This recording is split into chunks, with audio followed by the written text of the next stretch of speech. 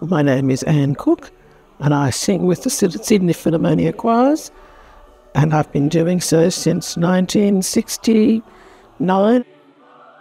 My parents both sang in church choirs, and I heard the Philharmonia, I suppose, at the end of 1968 sing the Messiah, and I thought maybe I could join that choir.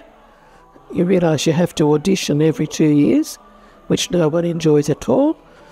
So I auditioned and I got in, and I've been there ever since.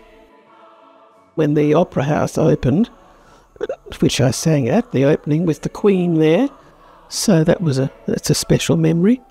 Oh, it's a wonderful experience, and you meet so many people, and each time you go to a rehearsal, the same people are still there and many new ones come, and it's just a wonderful feeling. Oh, there are so many pieces that I really enjoyed, like St. Matthew Passion, the Mozart Requiem, Fauré Requiem. The Duruflé Requiem is very powerful.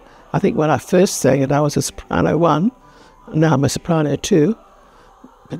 But the words are the same, so it is very powerful. Singing the Gurrelieder, and because the women only have about 3.5 minutes at the very end of the whole performance, but sitting up there and watching all the sounds that were coming out of the orchestra was fascinating.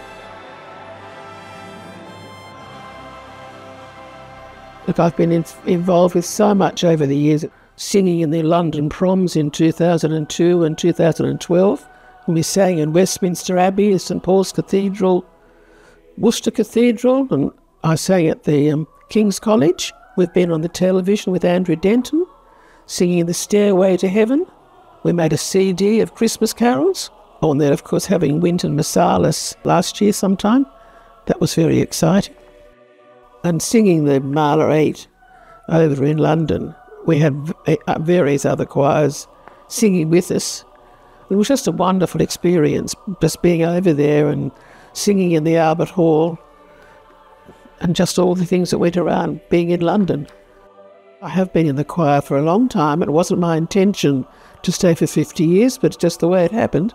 But it is good to have younger people joining the choir, and they give a lot of perspective to all of us, so that is a great benefit, being in a choir.